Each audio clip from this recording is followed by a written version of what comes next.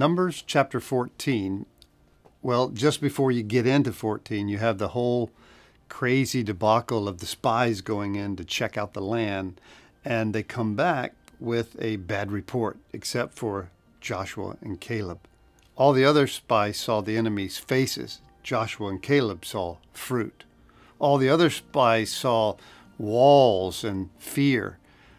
Joshua and Caleb saw walls crumbling by faith.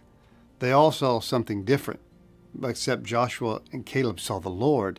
They saw the foe. They saw the enemy. And so in chapter 14, as we step into it, listen to what happens in the very first verses.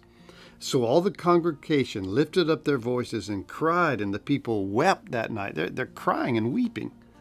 And all the children of Israel complained against Moses and Aaron, and the whole congregation said, "If only we had died in the land of Egypt, or if only we had died in the wilderness. Why has the Lord brought us to this land to fall by the sword, that our wives and children should become victims? Would it not be better for us to return to Egypt?" They're so fearful, they're so afraid of the enemies there in the land of promise that they say, hey, we'd be better off dead. We'd be better off in Egypt. And so their fear leads them to a foolish decision. Listen to what they say. "Let us select a leader," they said this to one another, "and return to Egypt."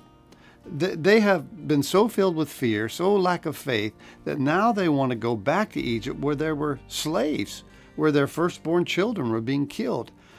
Lack of faith and fear always leads to a foolish decision. This is a great chapter about trusting the Lord in the face of opposition, the face of things that seems like there's no way I could pull this off. And here's the thing, they were unwilling to trust the Lord. They were unwilling to listen to Moses, to Joshua, to Caleb.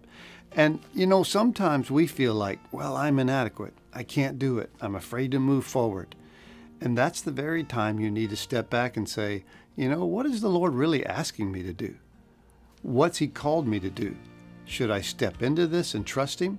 Maybe it's sharing your faith. Maybe it's serving in a certain area of ministry. Maybe it's just being faithful with your money and saying, oh, I don't have enough. I can't give. There's that call beyond yourself to step into what God's called you to do and not live a life of fear and pull back and say, well, I'll just go back to my old life. It'd be better if I never even got into this thing. But look what happens in the future. You know the story. It was time for them to take the land, but instead they wandered in the wilderness for 40 years. This is a great chapter about looking at things not just through our own eyes, but through the eyes of faith.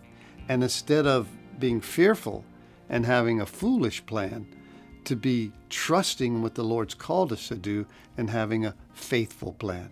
Chapter 14, the book of Numbers, is a turning point in the life and in the health and in the spiritual guidance of the people of Israel. It's also a warning to us about stepping out and doing and trusting and being obedient to what God has put before us.